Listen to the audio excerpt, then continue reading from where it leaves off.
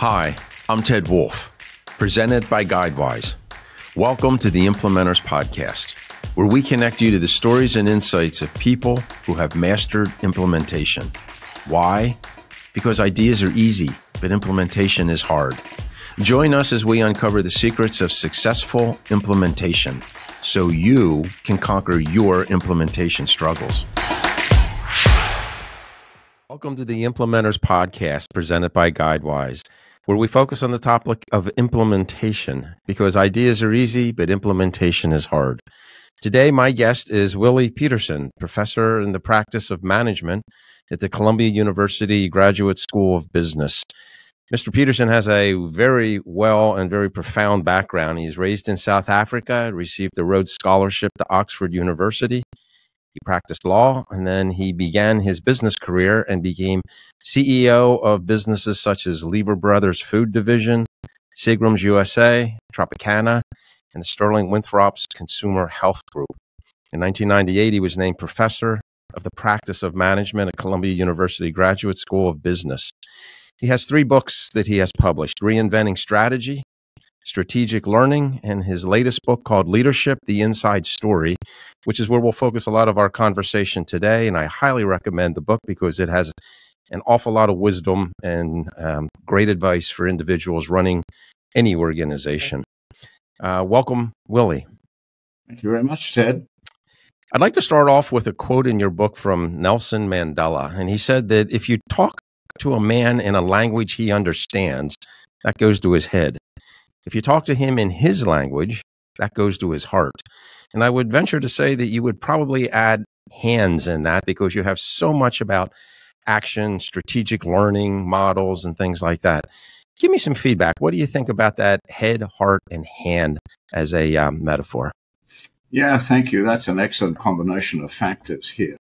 You know, what Mandela was talking about literally was speaking to somebody in their own different language. And we need to also speak to people in their own emotional language in ways that trigger action from them. So I like the way the connection between heart and what the hands do, but it's also a reminder that the brains are our kind of governing motor that tell our body what to do. So I think our hands function as a derivative of what's in our minds and what is in our hearts. Okay, so using that, continuing on that metaphor, your hands and your head and your heart.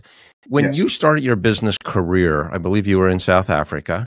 Correct, yes. What kind of challenges do you have learning to run a business? You were at a young age, you had a big position of responsibility in an organization.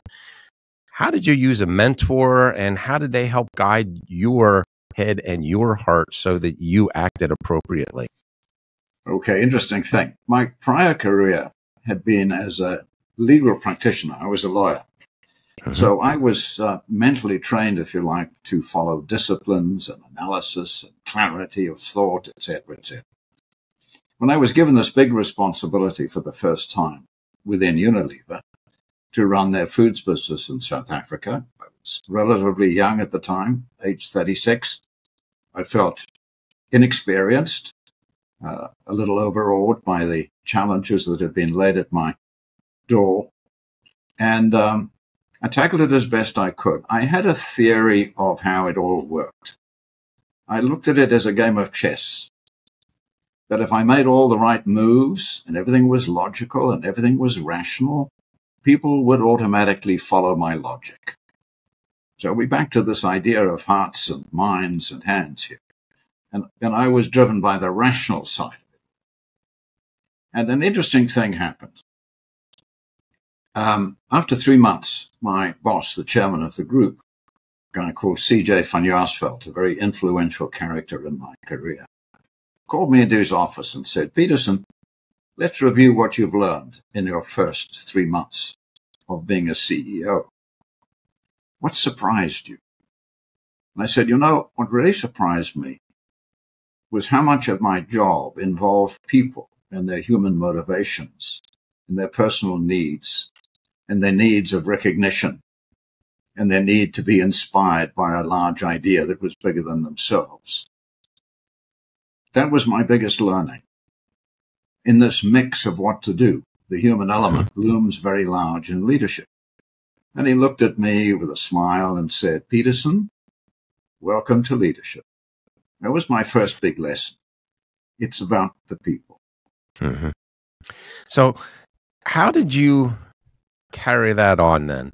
Had the conversation, the insight came to you. How did you start looking at people and the difficulty that they have in perhaps managing change or implementing new projects, something that affected their life? How did you start looking at people?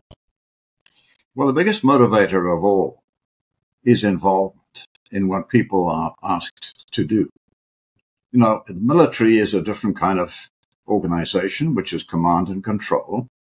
And we're trained that way in the military to follow commands, not to question commands, because it's all about unity of action and coalescing around a big idea that comes from the commander's intent and then following through. Civilian organizations don't function like that. I found the biggest challenge in running a business and getting people to follow ideas and a clear strategy was to involve them in the creation of that strategy, and to tap into their ideas, and to get diversity of perspectives into play. Now, by definition, when you've done that in terms of getting the best ideas on the table, diversity of thought gives you the best ideas to select from. Inevitably, what you select then means that some people would disagree with your choice as a leader. But at the end of the day, you have to choose from all of that diversity of thought. And there's a pivotal point there, from diversity of thought to unity of action. So what I found was a useful way to position this with people is to say, thank you very much for the diversity of thought that you've offered here. It has enhanced the quality of our decision. Now we have to all be on board to implement that decision. And being on board is how we behave after a decision is taken. That's what unity of action is all about. Mm-hmm. And you developed the concept of 3 domains of leadership that I think speaks to this same metaphor, and that if you could explain that a little bit on how you integrate that leadership. Yeah, so Ted, I think the first thing about leadership is that it's an intentional, deliberate philosophy of how we lead. It's not just a free-for-all, randomized exercise of power or making grand decisions on an ad hoc basis. It's really about what Marcus Aurelius, the Roman philosopher, called having our own personal command center, our own individual philosophy of how we lead that directs our actions. This is best how we'll use our hands, our actions, and inspires others. So the first thing I think that's noteworthy about leadership is that it comprises 3 essential domains that support each other in that sort of aspect of mutual interdependence. The 3 domains briefly are personal leadership, that's leadership of self, being well grounded in our principles that direct our actions and decisions and inspire others. Personal leadership. Strategic leadership is the next domain, which is providing clarity of direction for the organization and a very clear set of priorities. Cannot lead without that sense of clarity and focus. And the third domain is interpersonal leadership, which is bringing out the best in others. And I think what we're constantly doing with a framework like this is understanding how we can build on each of those elements so they mutually support each other, so that we become fully integrated leaders, able to integrate those 3 domains. We're all human. We all have imperfections. We're always falling short one way or another. We're always confronted with new challenges that we haven't seen before and required to do new things. And we're always calling on one or more of those dimensions to put the main emphasis on in any given situation and bringing the others into play as supporting elements as well. And this has proved a very valuable framework diagnostically for us to understand what leadership is about and how we close the gaps that might exist in any one of those domains. It's a bit like an ecosystem. If one element of an ecosystem underperforms, then it drags down or destroys the performance of the totality. Integrated leadership, I think, is what it's all about. So take a look back on your career. Talk to us some challenges or difficulties that you and your team had to address and how you had to change and perhaps use your 3 domains of leadership to actually implement a project. A number that come to mind, but let me try and use an example that would be most useful. At one stage in my career, I was the CEO of Seagram USA. It doesn't exist anymore. It was sold after I left to Vivendi in France, but at the time was the largest liquor company in the United States by a fairly big margin. When I was asked to join as the president of Seagram USA, first thing I did was ask for a trend analysis of its profit performance. And what I was shown was a chart that demonstrated that the profitability had declined over the last 4 years by something like 15 to 20% from one point to 4 years later. So clearly something needed to be addressed there to turn this situation around. I put people into teams to kind of diagnose the problem. And what we found was that some of a collection of what we called secondary brands with very low margins were undermining the performance of the totality and distracting us from what was truly important, which is putting our focus on the premium brands that would drive superior profitability. So this was a question of trying to do too many things and hoping to succeed at all of them, and that doesn't really work. So the conclusion we came to was that we had to subtract in some kind of way. There were 37 of these underperforming brands to allow the remaining brands to receive the necessary level of focus to make this work. Now, there were a number of obstacles in the way, and they were loudly pointed out by the detractors of the strategy. First is, whenever you try and remove an activity in an organization, you are interfering with a love affair. Somebody is responsible for those activities and is passionately supportive of them to an irrational degree. One of the very senior executives running those secondary brands came into my office and told me that his father had preceded him as the head of that particular sales division. And now he was carrying on his father's heritage. And that I was an interloper and a newcomer who simply didn't know what I was doing. Second thing he mentioned to me was that sales of alcoholic beverages in the United States have to go through distributors. You can't sell them direct to retail. And he said the distributors will hate this decision of eliminating these 37 brands because they will have less business with us and pay less attention to our brands. And he literally looked at me and he said, "You are new to this. You came from the foods business. You are destroying our business." Now, that was a formidable challenge. And it's back to kind of the emotional elements. People are in love with what they're doing, and let's hope so, because passion drives success. And secondly, there are always business obstacles. You'll never know for certain whether your strategy will work. I got on a plane with this detractor. His name was Jerry Mann.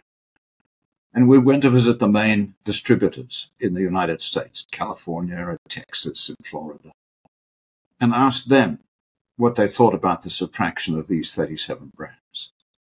Universally, they said, please do it, because they're cluttering up our warehouse, they're slow selling, and they're interfering with our focus on what matters most.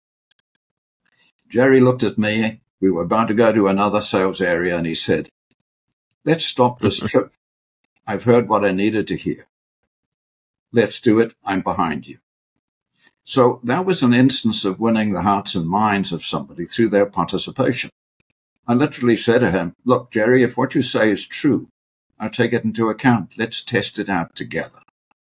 And we went on this trip, and after a week we returned, and he became a champion of the change. We ended up selling the 37 brands to an outfit that really specialized in low-margin brands, and the profitability over the next 4 years went up by 32%, simply because of our concentration on the few things that mattered most for success. It's a story of focus. It's a story of winning people over through their participation and involvement in the decision to be made. It was a big lesson. And then he finally committed to that, as you could tell when he said, I've heard everything I needed after the first appointment, if you will, and he's ready to go now.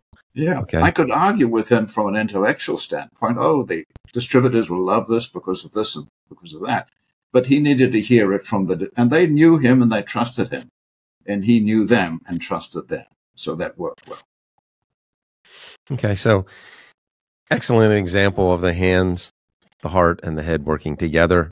And when that happens, implementation is a lot easier. Do you have anything in mind? Remember a challenge where you couldn't get those three things involved, in the difficulty and the endless frustration of trying to implement change and it just isn't taking place? Yeah, and what I'm going to say probably will surprise you a little bit here. But when you think about, you need sponsorship if you're really going to implement change, particularly bold change. People don't like change.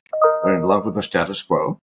Mm-hmm. And they're asked to sacrifice the safety of the status quo and embark on a journey with an uncertain endpoint, because there's no guarantee in advance that your strategy is going to work. So the question of sponsorship then looms large. Now, what we typically think of in terms of sponsorship is leading down, is to make sure all of our followers below us are supportive of it. And I've just explained, a process for doing this through participation, involvement, and that's where commitment comes from. We also have to do this laterally across different functions, bring those functions together as unity in the process of unity of action. Now, the missing part very often is the sponsorship from above. I think what inevitably happens when there's a major change to be made, and we start the process of explaining it and then say, let's talk about it, is there's this unspoken question in everybody's mind. I wonder whether the chairman, I wonder whether the board really support this. Maybe this too will pass. Now, what I learned from this, and what I always advocate to people, is when you're launching a major change, make sure that your boss, the chairman, whoever it might be up the line, who really matters, stands next to you when you announce the big change as a result of all the investigations that have been done. That he makes a speech, he or she, supporting you. You write the speech. You say, I'm going to help you. Let me just draft a speech. Of course, you'll want to adjust it. People are very busy up there. They don't sort of sit down and think very clearly about the main messages. Help them with that. Write that little speech, that little narrative, and say, I hope this helps. But of course, you'll use your own words. Typically, people will look at that and say, there are 2 or 3 ideas here, and I'm going to really support them. Stand next to you, make that speech. And secondly, in the follow-up, and follow-up is always crucial, there are always progress review meetings, major milestone meetings. How are we doing? How's the implementation going? Where are we falling short? What do we need to do? Ask the chairman, the boss, to attend 2 or 3 of those critical performance review meetings, to encourage the heart, to keep saying, we can do it. Here's what I'm seeing. Thanks for your progress so far. And the rule of the road there is celebrate progress, not perfection, with these kind of milestones along the way. Well done. As Virgil said, we can because we think we can. So for me, that kind of sponsorship from above is crucial. And if it's missing, I think we can easily get into trouble because people are filled in with self-doubt. Is this going to be really supported from above? So that's maybe an unexpected answer to your question. That's very good. It's very good, and serves as a good model to say, if a project's not going well, how do I correct it? What are the steps I take to correct it and get it back in line and on track? And it really comes down to a lot of integrity and then getting everybody emotionally involved. Exactly. Emotions drive performance. Metrics and numbers direct performance. Yes. And then, the feedback explains your performance. So if we take a look and try to segment just a little differently here into, I'm going to call a little bit more of the head part or the practical, rational side of business. In your book, you talk about a number of different biases, like the confirmation bias, denial, things like that. In your mind, in your experience, how do they affect implementation and change, or implementing change within an organization? In a profound way. The truth of the matter is, when we think about our minds and our hearts, we are not objective thinkers. Human beings are not wired to be totally objective. Impulses, etc., are wired into us as survival mechanisms. If you're walking along a footpath and you hear a rustle in the bushes, you don't stop and do a situation analysis and wonder what it might be. You get out of the way in case it's dangerous. When you look over your shoulder and it's a rabbit, you might smile to yourself. But the next time you'll do the very same thing. You might turn around and say, that was irrational. No, it wasn't. It was a survival measure. Now, here's the issue. When we're making strategic choices in terms of what we will and will not do, that's what strategy is all about. Guided by insight. What are the choices we're going to make? Where will we compete? How will we win? What will be our key priorities? Those are really high-stakes decisions that will shape the destiny of your organization. So if you fall prey to the biases that we're all subject to, they can derail our thinking and lead us astray. Now, there's some stunning examples of how this can affect the performance of an organization. I'll give you one. Of all the biases, the status quo bias is very prominent. We cling to what we know and what is familiar. And this is a story of Kodak. It was an icon in terms of a successful business in the US. In 1996, Kodak was the 5th most valuable brand in the world. It had 90% of the film market and 85% of the camera market. It seemed to be invincible. It was kind of like the unsinkable Titanic, if you like, in corporate terms. And yet Kodak went broke in 2012. After 132 years, it went broke. Now, if you told me that before, at the turn of the century, I would have said, but that's a ridiculous thing. How could it ever go broke from where it is now? Now, why did it go broke? Well, it was overtaken by digital photography. Aha! Disruption again. Who invented digital photography? Answer: Kodak did. An engineer at Kodak called Mike Sasson literally developed digital photography for the first time. He presented this to the leadership team. The first example of it, the resolution was not very clear. They pointed this out. They wanted to kind of find all the criticisms they could. And he said, don't worry about it. I can fix that. In 6 months, you'll have absolute clarity of resolution. Not a problem, technically. But this is the future. They said, well, if we did this, it would cannibalize our existing business, which is one of the big cash flow giants of the world. Sasson said, well, yes, but if we don't do it, somebody else will. I said, well, not if we don't tell them. Now, he gave an interview to the New York Times. I'm quoting him here from his interview. He presented this to the leadership team, and the response ultimately was, I'm quoting, "It's a cute idea, Mike, but don't tell anybody about it." So he didn't, and they went broke. Now, that's a startling example because you step back and say, how could that happen? Did Kodak go out of their way to hire dumb people who couldn't make decisions? No, they hired the brightest people they could find. It's never an issue of intellectual horsepower. We can all fall prey to these biases. So the status quo bias is very strong. Confirmation bias is very strong. Confirmation bias, we're all subject to it. It's just a matter of degree. Confirmation bias is one where we approach an issue with a preconceived idea of what the answer is, and then selectively look for evidence to confirm what we already believe and reject any disconfirming evidence. Now, there are many examples of that as well that happen. And I could go into them, but I mean, we're all familiar with these.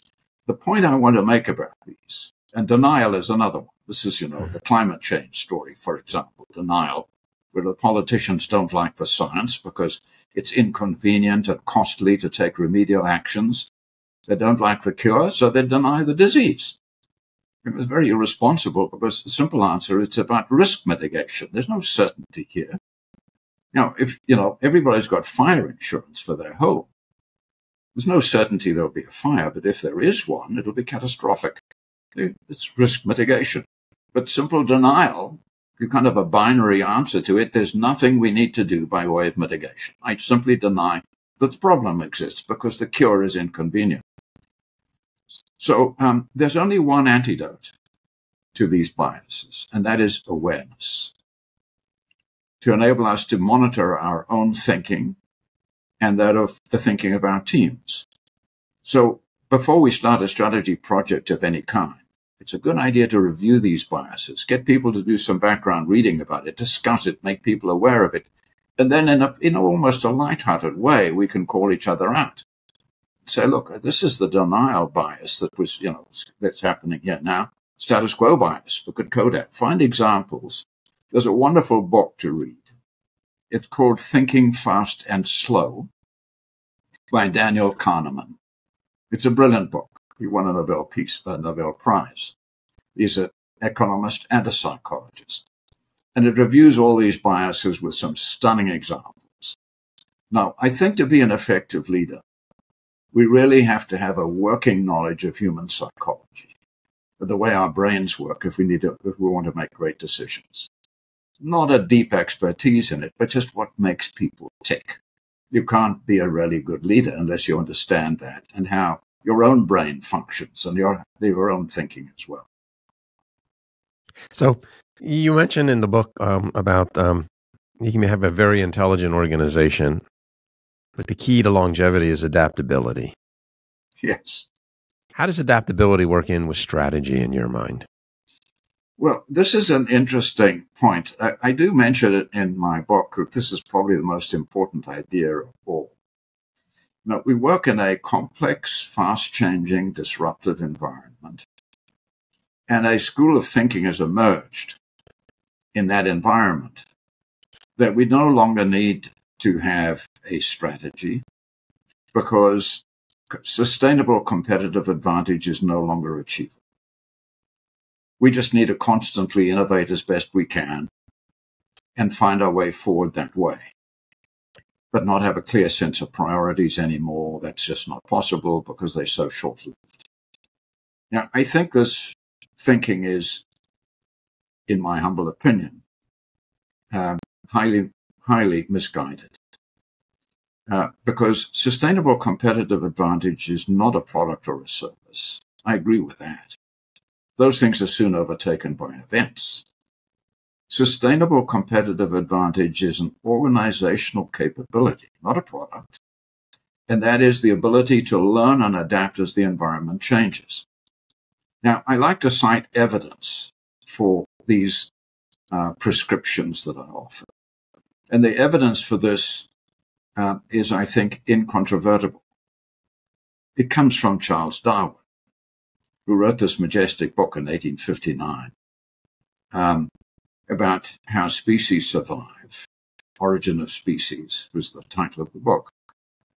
And in nature, species survive through their ability to adapt to the external environment. But in nature, this is a blind, random process. It's not a thinking process. 99% of the species that have ever existed are now extinct. In human organizations, our ability to adapt comes from our ability to learn. Learn about the external environment and the changes that are occurring. Learn about the needs of customers. Learn about the actions of competitors and what we need to do to outperform them.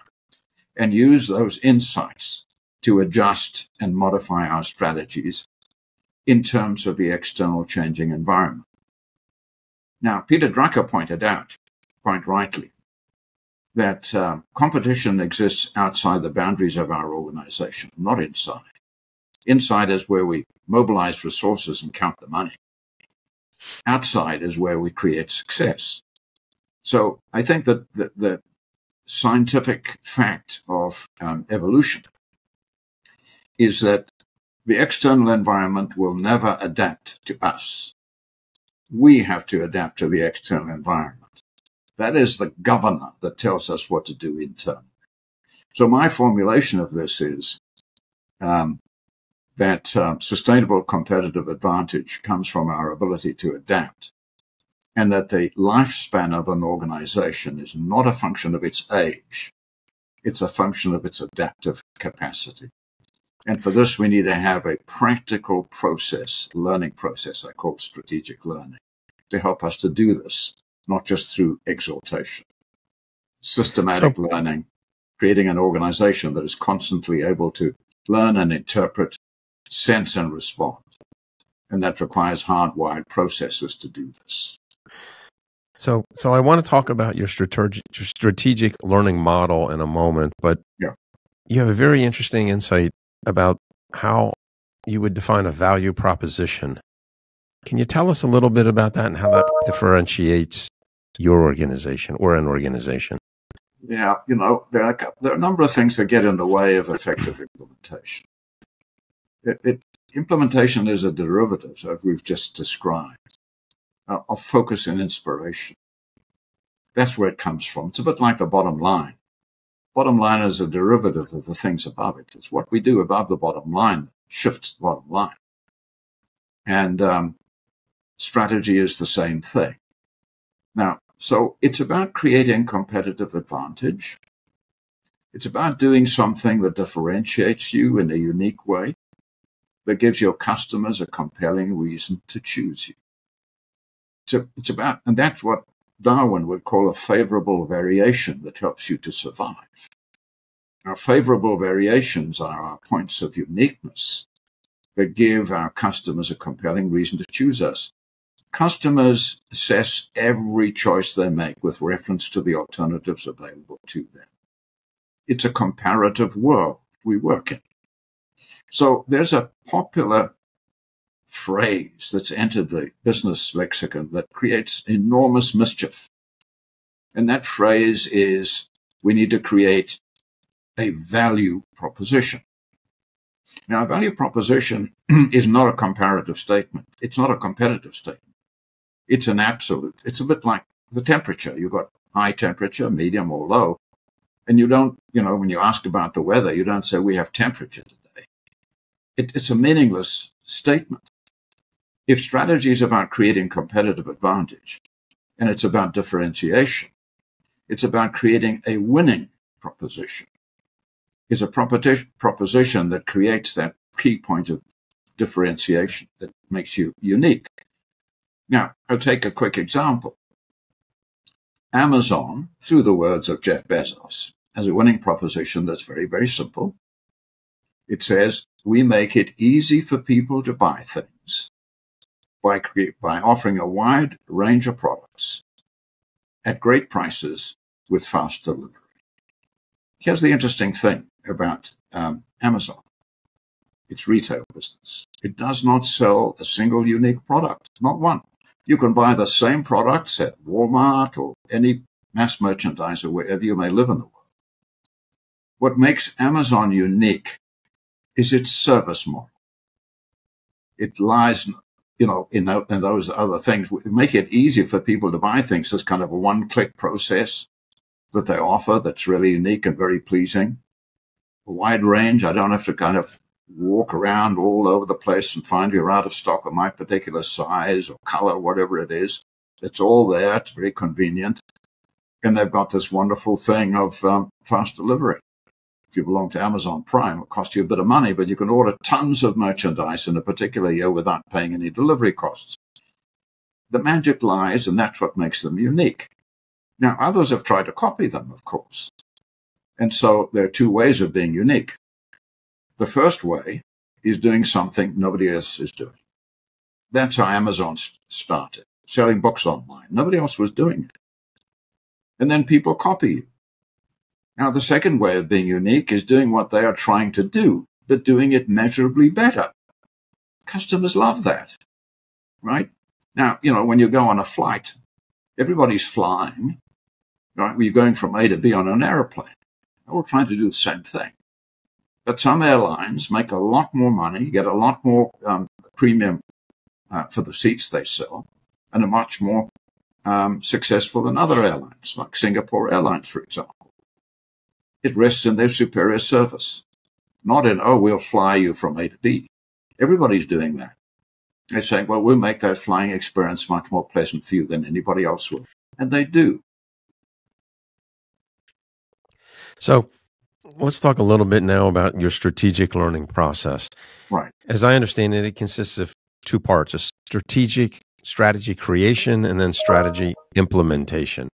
Let's talk about the strategy creation. You have two modules, I would say, the learn and the focus. Tell us a little bit about those. Well, the entire process embraces 4 steps that work in a cycle and reinforce each other. The 4 steps are learn, focus, align, and execute, and then a learning loop back to learn, because the external environment will not stop changing, so you dare not stop learning. So the learning part is your intelligence system that you have to build. So let's first look at, strategy creation. Start with the end in mind. What is a strategy? A strategy gives us clear answers to 3 questions. This is the focus step. That's the deliverable we're looking for. 3 questions. Where will we compete? How will we win? What will be our key priorities for success? Those are the 3 questions we have to answer, and answer them with great clarity. If we don't have answers to those 3 questions, we can't claim to have a strategy, and our organization won't know what to do. Where will we compete? Where will we not compete? What will we offer and not offer? That's our competitive focus. How will we win? How will we differentiate ourselves and give our customers a compelling reason to choose us? And what will be our clear priorities that help that winning proposition come to life every single day? Now, how do we arrive at great answers like that, those 3 questions? It's through the quality of our situation analysis. It's the same as in the military. Intelligence precedes operations. And then, of course, structure follows strategy. And implementation is a derivative of the quality and clarity of our strategy creation. So those are the first 2 steps. Now, if you don't have clear answers to those 3 questions, implementation is impossible because the organization won't know what to do. Of those 3 questions, where do you see businesses in general or individuals falling down? Complexity. The ability to simplify in a very complex, fast-changing market is a leadership imperative to create that kind of clarity that people can respond to. The big question is, in their minds, what do I do on Monday morning that makes the strategy come alive? How do I contribute to its success? And people are paralyzed by complexity. Now, I give you this example, supporting evidence, if you like, in terms of clarity and simplicity. And that is from Apple. Now, just to cut a long story short, Steve Jobs with Wozniak founded Apple, I think, in 1976. Jobs had a very abrasive style, and in 1986, he left the organization, and it began to descend rapidly, deteriorating in its performance. And it was, by 1996, it was flat on the floor. Very few people gave it any chance of succeeding from where it was. And they asked Jobs to come back. Said, well, can you resurrect this business? I was a doubter myself. I didn't know how this could possibly succeed after this decline. And he did a stunning thing. The very first thing he did was to subtract 70%, 70% of the entire portfolio, leaving only 4 products. Then he built a whole turnaround on those 4 products to create an intense focus on those simple things. And Apple, from being almost dead, became the most valuable company in the world with a market value bigger than the Russian economy. Now, he ran the company like that consistently. Every year, he took his senior team on a retreat for 3 days. And he said, on day 3, I want you to tell me the 10 most important things we should be working on in the future. They offered the 10. He put them up on a whiteboard, and he looked at the 10, and he crossed off 7. And he said, we're all going to be working on these 3 things. The others are off the table. And some people said, well, we'll put them on the back burner or what. He said, no back burners, no side shows. Everybody here work on these 3 things. And literally said, if you don't want to work on these 3 things, I understand, that's fine, but I ask you to leave, and there's the door. Now, that's a bit tough-minded. And not everybody can kind of do it that way. But note now, they participated in constructing the ideas. He didn't just come down and say, we're going to work on these 3 things. He said, I want your ideas. And he said, okay, there's diversity here. But now we have to go from diverse to, to converging. And these are the 3 ideas, creating that intense simplicity. So there's a mantra involved here in successful implementation in my mind. Subtract first, then multiply. If you're not really good at subtraction, I don't think you'll ever be good at implementation. That's back to my Seagram brand story. That's back to the story of Apple. And you've got General Electric, who went the other way, spread itself too broadly, and lost $500 billion in market value. And now selling off all of its businesses, and it's just left with one, which is aerospace.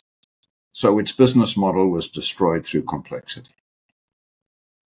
So let's say that we have a fictitious company, we manufacture widgets, and it's the ABC Corporation. Right. Using your strategic learning process, let's say that they go through the learning part, they conduct a situation analysis, they define their strategic choices, they find their decision point, if you will, where to make entry. The next step that you say for implementation is you have to align your business systems. How would you counsel? How would you coach? How would you consult to somebody and saying, here's how you really need to build that urgency to change within that business system? Yeah, there are 2 things in the way, typically, of successful implementation. First one is psychological elements, and I've dealt somewhat with that. These biases that get in the way of clarity of thought and create resistance, and we have to overcome the psychological aspects. The other is the operational aspects, is what the military calls friction. We have to rearrange all of the kind of elements of our business system in order to tackle a new strategy. And the arrangements we currently have in place, what I call a business system that supports our work, is really designed for yesterday's strategy. And the key discipline here is to understand what that system typically looks like. It has 4 levers, typically. Measurement and reward system, our organization design and business processes, that's the second one. The third one is our business culture, our beliefs and our behaviors. And the fourth one is our people, which is their competencies and their motivations. Now, these 4 elements need to work together in a kind of symphonic way in order to drive the new strategy and be realigned. Each element taken, and you look at the gaps, and then you align them all up together. Now, take measurement and reward, for example. You mentioned this earlier on. What gets measured gets done. What gets rewarded gets done repeatedly. It's just the way the world works. Now, so often it happens that we change our strategy, change our priorities, and we leave the old measurement system in place, or it's not fully aligned with the new strategy, then that governs behavior. Measurement governs behavior. Measurement also is a communication tool. It tells the organization what's important. If you leave out a particular measure, you're saying this is not important. If it's misaligned, people are confused. I'm asked to do A, but you're measuring me for B. So that's the first place I go, and it's a very quick fix. Second place I go is to say, are we organizationally fit for purpose in terms of the new strategy? Example, I worked with a power generator in Arizona. One of the elements of its new strategy was to be more innovative, to go into solar panels, smart metering, and so on and so forth. Now, the existing organization was built for operational excellence and safety. It's not designed for innovation. But you can't run a power grid by innovating and trying new tricks. You've got to be very, very disciplined. Answer, organizationally, was to establish a venture group to tackle these innovative projects and establish a venture capital system of feeding it the right amount of money to support those ventures. There's no way that the mothership designed for this kind of very stable discipline and safety would have been able to innovate in the proper way. 3M, another very innovative company, divides itself into many, many different business units. And again, with the venture capital system to support it. So look at your organization design. Ask if it's fit for purpose. Then, of course, your culture. Culture is instrumental. They said, if it opposes your strategy, it destroys your strategy. So if your strategy requires a greater amount of customer focus, for example, that needs to be supported by your culture. Culture drives behavior. And that in turn is supported by your measurement and reward system. Speed of decision making, cooperation and mutual support. These are all cultural elements that help to support whatever you're trying to achieve. And then finally, do you have a competency model? Sometimes I get invited by a company to help them develop a competency model before they've done the strategy. It's a bit like saying, I don't know what game I'm going to be playing. I don't know if it's ice hockey or football, but tell me what competencies do we need? You can't have the tail wag the dog. Structure follows strategy. So a competency model, again, is designed specifically to achieve your strategy. That's the alignment idea. It's not complicated. It requires a kind of a disciplined focus and an understanding of how our business system actually works and how it supports our strategy if it works together with all those pistons in a car. Like a car, the pistons are all firing in unison. That's the idea of alignment. Mm-hmm.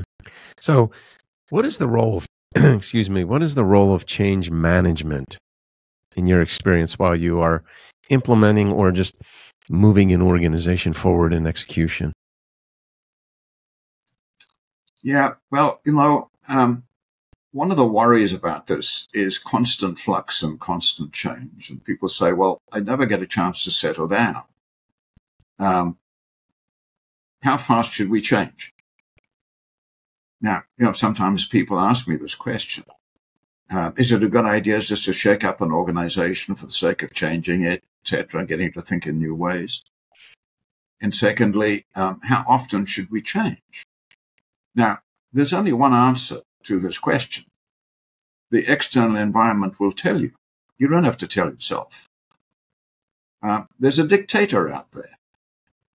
That's the external environment. It's back to Darwin again. So the question answers itself if you have an outside-in focus. If you simply ask, what should we do? It will lead you nowhere. And, the worst question to ask when confronted with any problem is to say, what should we do? The world doesn't care what we do. They care only about what they get. So a better question is to say, what process will we use to arrive at a great answer? And that process is almost invariably outside in. That's your dictator. That tells you how to change and when to change. Now, we need to be mindful of not destabilizing an organization, obviously. And there's only one way that I can think of And that is always to move from one focus to another focus, never to operate without clarity of focus. So it's not just a question of saying we need to change. It's we need to change from what to what and how and when. Okay. And in your mind, what is the difference, if there is one, between implementation and execution of the business? They're one and the same thing. I think it's really about getting it done. As I look at the kind of transition from strategy creation to implementation or execution, that's just whichever word I think they both apply here. Okay. The bridge is your priorities. That's the bridge, because the priorities tell the organization what are the most important things we need to do in order to realize our winning proposition. Now, that's a static statement of what's important. We need to translate that static statement into a dynamic journey. And the way we do that is by taking each priority, defining the gaps that need to be closed from the present state to the future state to realize that priority. Now we're creating a locomotive, a journey. A set of milestones, accountabilities, progress reviews. Present state is measured. Future state is measured. Future state is the one that brings us to the winning proposition for each priority. There's accountability. There are gap champions leading this process. And so this brings you into a kind of operational locomotive, taking static priorities into a dynamic journey with milestones and accountability that lead you to the end point. When you combine that with the alignment system, you've got, in my mind, a pretty good implementation approach, provided you take the people element and the alignment and realize that you have to win hearts and minds, not just tell them what to do. So again, we go back. I love an African proverb that says, don't look where you fell, look where you slipped. You go back and say, did we slip because we don't have clarity? Did we slip because we didn't involve people and win their hearts and minds at the outset? You know, alignment, human alignment, begins at the beginning, not at the end. So it's that kind of process of involvement again. So, if I may ask in a final question, what is it in your background that led you to, I'll say, fall in love with learning and become the person you became, and to have the insight that you have as a business leader? Because you have an awful lot of experience, but you haven't lost the touch for the heart, the people. And you've been able to combine that head, heart, and hand metaphor pretty well, obviously, from your experience. And that's very unique from an awful lot of large organization and small organization business leaders. What influenced you to bring those concepts into your mind and to actually use them? Oh, that's a very interesting question, Ted. It's kind of what makes me tick. I've got a curiosity about the world. I was born and raised in South Africa. In my bedroom, there was a world map. And I put a pin into the little town where I was born and where we were living. I woke up in the mornings and the sun was shining through my window, literally, and onto that map. And I looked at that little pin stuck in this little place in this remote country. And I always looked at it with a yearning to understand the whole wide world, the different cultures, the different peoples, their different histories, and what we know about how the world works, so that I didn't feel confined by this little pin stuck into this little place. That's how it really began, that kind of yearning, that kind of curiosity. Then I began to realize that there was a connection between this and our ability to thrive in a changing environment. It depends basically on our learning effectiveness, both at a human level and at an organizational level. And then in business began to create systems to do that well. I will add just one other thing, if I may, Ted, about learning. I'll make a confession here. I read very few business books. I do read business books, but by far the majority of the books I read are outside of the business domain.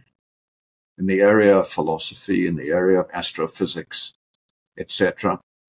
And I find that many of the ideas that I bring to play in everyday life and in leadership come from astrophysics or come from what I've learned about philosophy or studying successful leaders in other domains like Nelson Mandela.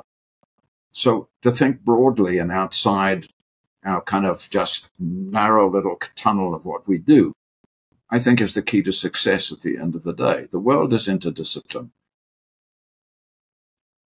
Well, I want to thank you very much for your time. This has been a fascinating conversation. And if I may use the word role model, I think you are a role model that a lot of business leaders could look at and simply absorb some of your insight and wisdom.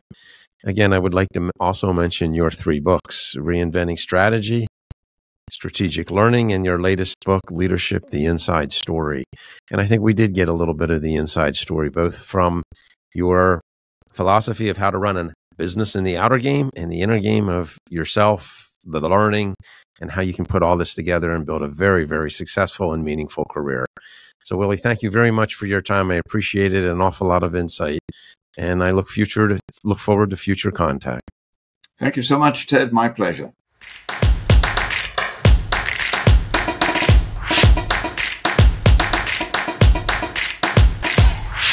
Hi, Ted Wolf here. I want to thank you for joining us for this Implementors video. The Implementors podcast is presented by Guidewise, where we, along with our vetted member community, recognize that ideas are easy, but implementation is hard. To learn more about getting things done with Guidewise, please visit us at guidewise.io. And to conquer your implementation struggles, please like and share this video and subscribe to our channel. Happy implementing.